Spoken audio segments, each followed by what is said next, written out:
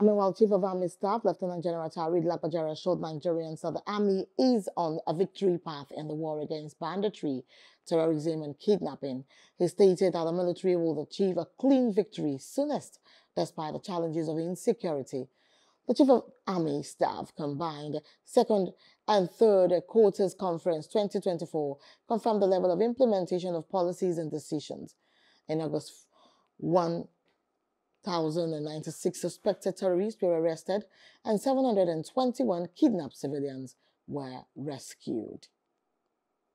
This month, troops neutralized 419 terrorists across all theaters of operations. They arrested 767 suspects while rescuing 448 kidnapped hostages.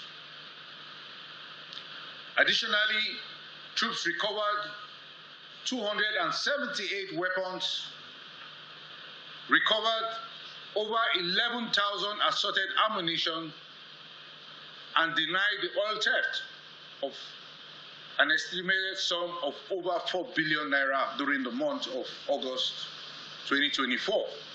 We have rejigged our operations to be able to accommodate us providing protection for farmers in the farmland. The timing was at the offset of the rainy season, so that, as we know, we are faced with the issue of food in the country.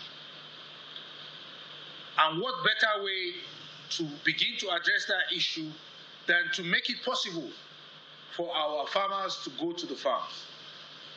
So we provide protection for them to be able to go to the farm.